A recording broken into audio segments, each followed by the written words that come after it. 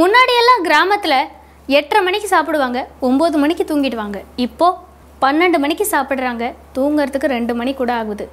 இவ்வளோ நேரம் தூங்காமல் இருக்கிறதுனால என்ன பிரச்சனைகள்லாம் வருது? விளக்க வருகிறது பாரம்பரிய வைத்தியம்.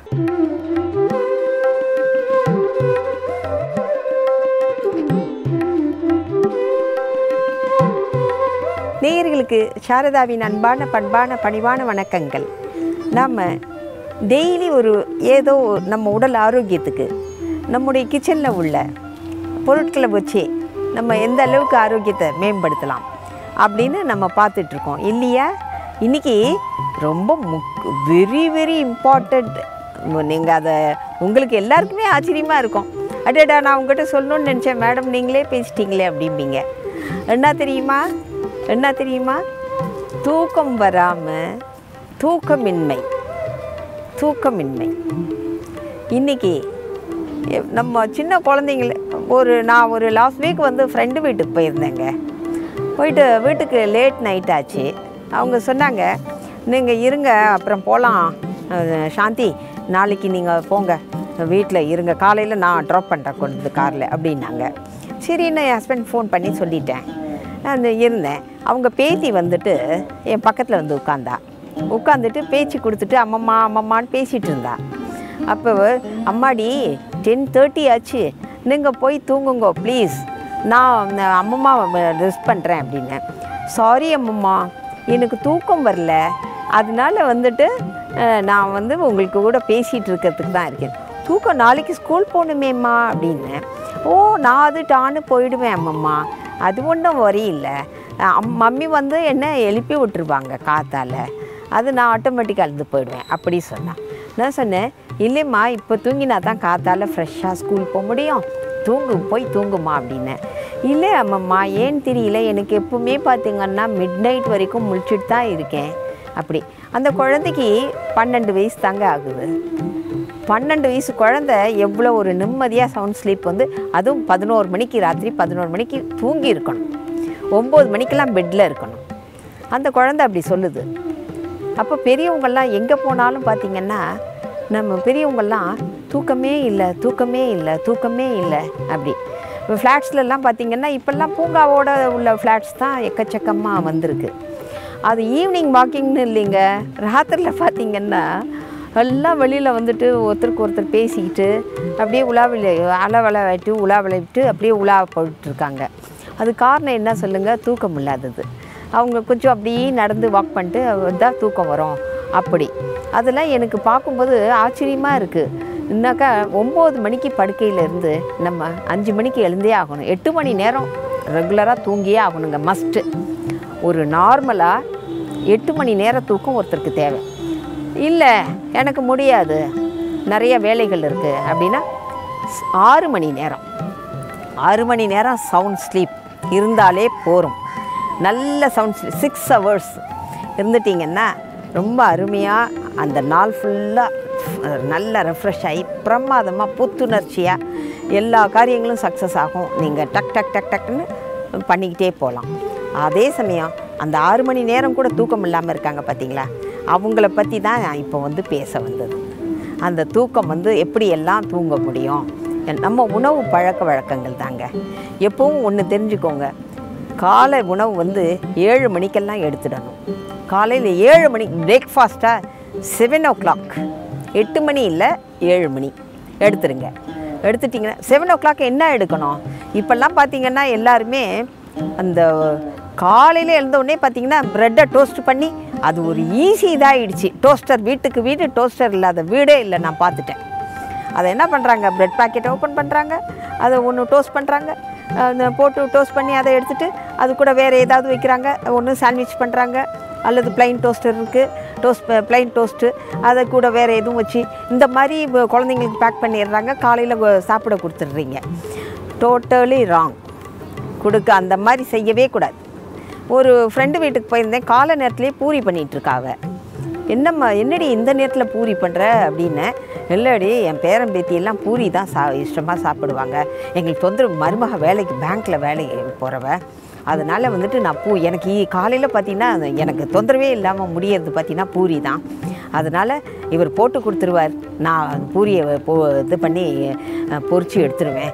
ஈஸியாக எனக்கு கொடுத்துருவேண்டி. ஒரு கெச்சப் வச்சு கொடுத்தா கூட குழந்தைங்க சாப்பிட்டுடுறது. அதனால் ஈஸியாக நம்ம அதைத்தான் கவனிக்கிறோமே. அந்த காலை நேரத்துலேயே அந்த ஆயில் சப்ஸ்டன்சஸ் உள்ளே போகும்போது பார்த்திங்கன்னா அந்த நாள் ஃபுல்லாக வந்து கிருகிருப்பு, மயக்கம், தலை சுத்தல் அதெல்லாம் வரும்போதே தூக்கம் அப்புறம் எப்படிங்க வரும் ராத்திரில்? அந்த அடிப்படையே தப்பாக இருக்குது. அந்த காலை நமக்கு தூக்கம் ராத்திரிக்கு வர்றதுக்கு அந்த ஏர்லி மார்னிங் நம்ம என்ன ஸ்டெப்பு எடுக்கிறோம் அதுலேருந்து நம்ம ஒரு விஷயங்களும் சிந்திச்சு கரெக்ட் பண்ணி வந்தோன்னா தான் நைட்டு நிம்மதியாக தூங்க முடியுங்க. அதை முதல்ல புரிஞ்சுக்கோங்க. அதனால் காலை உணவு பெரும்பாலும் வந்து பார்த்திங்கன்னா நல்ல காய்கறிகள், பழங்கள் வந்து நம்ம காலையில் எடுக்கும்போது என்ன பப்பையா இருக்குது, நல்லா இருக்குது, கோவா இருக்குது, வாழைப்பழம், புரியுதா உங்களுக்கு? ஆப்பிளை கட் பண்ணுங்கள், பப்பையாவை கட் பண்ணுங்கள், கொஞ்சம் அந்த கொய்யாப்பழம் ஒரு 4-5 எடுங்க, பேரிச்சம்பழம் இப்போ ஒன்றுமே இல்லைங்க.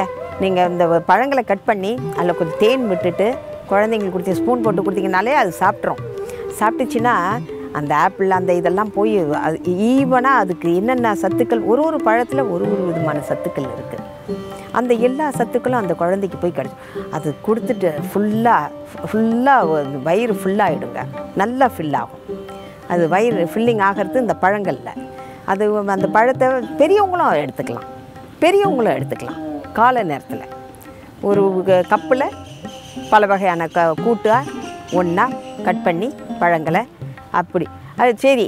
எனக்கு பழங்கள் சாப்பிட முடியல, கேரட், வெள்ளரிக்காய், செலரி, கேரட் எடுங்க, கட் பண்ணுங்க, வெள்ளரிக்காய் கட் பண்ணுங்க, முட்டைக்கோசு பொடியாக கட் பண்ணுங்க, செலரியை பொடியாக கட் பண்ணுங்க, புரியுதா? கட் பண்ணி எல்லாத்தையும் ஒன்றா போடுங்க. துளசி இலை 4-5, அதில் புதினா இலை ஒரு 5-6 அதை கட் பண்ணுங்க. கொத்தமல்லி கொஞ்சம் இப்போ மைனூட்டாக எல்லாத்தையும் போடுங்க. அதில் போட்டுட்டு மிளகுத்தூள், உப்பு போடுங்க. அதை கலந்து விட்டு ஒன்றுமே வேண்டாம். மிளகுத்தூள், உப்பு போட்டவுடனே ஆட்டோமேட்டிக்காக அதுக்கு ஒரு டேஸ்ட்டு கிடைக்கும். அதை அப்படியே மூடி 5 நிமிஷம் வச்சுட்டு அதை எடுத்து நீங்கள் சாப்பிடுங்க. பெரியவங்க குழந்தைங்களா இருக்காங்களா, அந்த கேரட்டு, அந்த பீட்ரூட்டு, கேரட்டு, இதெல்லாம் வெள்ளரிக்காய் இதெல்லாம் கட் பண்ணுறீங்கல்ல, வெள்ளரிக்காய் மட்டும் கையில் தனியாக கொடுத்துருங்க. இதை கடித்து சாப்பிட்னா குழந்தை ஆட்டோமேட்டிக்காக சாப்பிடும். அதெல்லாம் மாட்டேன்னு சொல்லாது. நம்ம பழக்க வழக்கத்தில் தான் எல்லாமே இருக்குது. அந்த கேரட்டு, பீட்ரூட்டு கட் பண்ணுறீங்கல்ல, கட் பண்ணிவிட்டு மெலீஸாக கட் பண்ணி அது ஒரு டப்பாவில் போட்டுருங்க. போட்டுட்டு அந்த சின்ன குழந்தைங்களுக்கு வந்து உருளைக்கிழங்கு ரொம்ப முக்கியமான ஒரு இது. நம்ம பெரியவர்கள் தான் உருளைக்கிழங்கு வந்து எடுக்கிறது கொஞ்சம் பார்த்து ஜாக்கிரதையாக எடுக்கணும். சின்ன குழந்தைங்களுக்கு அது ரொம்ப எசென்ஷியலான இது. அதை பாயில் பண்ண அந்த ஆலுவை வந்து நல்லா அழகாக ஸ்லைஸ் பண்ணுங்கள். ஸ்லைஸ் பண்ணிவிட்டு ஒரு எக்கு, பாயில்டு எக்கு, ஒரு உருளைக்கிழங்கு. அதை உருளைக்கிழங்கு கூட பார்த்திங்கன்னா மிளகு பொடி, உப்பு தூவி கொடுங்க, குழந்தைக்கு பழக்கம் கொடுங்க. இல்லை மிளகு பொடி எனக்கு காரம் சாப்பிட முடியல அப்படின்னு சொன்னால் ஸ்லைட்டாக அந்த உப்பை ஸ்ப்ரிங்கிள் பண்ணிங்கனாலே அந்த ஆலு வந்து ஒரு டேஸ்ட்டு கொடுத்துரும். அந்த முட்டையும் அந்த ஆளுவும் போதும். அந்த குழந்தைக்கு வந்து அந்த முட்டையும் அந்த ஆளும் வந்து சக்தி கொடுக்கக்கூடியது. ப்ளஸ் ஒரு கிளாஸ் பால் கொடுத்துருங்க. அது வயிறு ஃபில்லிங்காக இருக்கும். ஆஃப்டர்நூன் லஞ்ச் வரைக்கும் அதுக்கு ஸ்கூலில் நல்ல திடமாக தைரியமாக இருக்கிறதுக்கு உண்டான வாய்ப்பு உண்டு. பெரியவங்களும் அதையே சாப்பிட்லாம். இல்லைன்னா இட்லி எடுங்க. அப்போ மதியம் லஞ்சு பார்த்திங்கன்னா கூடுமான வரைக்கும் ரைஸை குறைச்சிட்டு வெஜிடபிள்ஸ் அதிகப்படுத்துங்க. இன்றைக்கி சாப்பிட்ற வெஜிடபிள்ஸ் நாளைக்கு எடுக்காதீங்க, நாளைக்கு சாப்பிட்றத நாளைக்கு எடுக்காதீங்க. ரெகுலரைஸ் பண்ணுங்கள். வாரத்துக்கு நீங்களே உட்காந்து ஒரு நாளைக்கு சார்ட் போட்டு அதை ரெகுலரைஸ் பண்ணிக்கணும். Monday, Tuesday, Wednesday, Thursday, Friday, புரியுதா? 5 days. அது நம்ம சாட்டர்டே, சண்டே குழந்தைங்களுக்கு என்ன பிடிக்குது, உங்கள் ஹஸ்பண்ட் என்ன பிடிக்குது, அல்லது வயசானவங்களுக்கு அதை வச்சுக்கணும். புரியுறதா உங்களுக்கு? இந்த 5 days-ம் நீங்கள் உட்காந்து ஃபேமிலி மெம்பர்ஸ் எல்லாமே ஒரு எனக்கு இது, உனக்கு அது, உனக்கு ஓகே, உனக்கு உள்ளது மண்டே, எனக்கு உள்ளது டியூஸ்டே, அவங்க கேட்டாங்களா வெட்னஸ்டே, அப்படி ஆளாளுக்கும் மன திருப்தியும் வரும். அந்த சத்து எல்லா சத்துக்களும் கலந்த உணவுகளையும் சாப்பிட முடியும். மலச்சிக்கல் இருக்காது. மலச்சிக்கல் இல்லாமல் இருக்கும்போது இரத்த ஓட்டம் சீராகும். இரத்த ஓட்டம் சீராகும்போது கபமெல்லாம் இருக்காது, சளியெல்லாம் மலத்தில் வெளியில் போயிடும். எல்லாமே நல்லா இருக்கும்போது தூக்கம் பார்த்திங்கன்னா அருமையான தூக்கம் உங்களுக்கு அடித்து கொட்டிக்கிட்டு வரும். அதை நான் இதை தூக்கமின்மை ஒரு பெரிய பேசக்கூடியது ரொம்ப நிறையா இருக்குது. தொடர்ந்து நாளைக்கும் இதை சொல்லுவேன். நன்றி.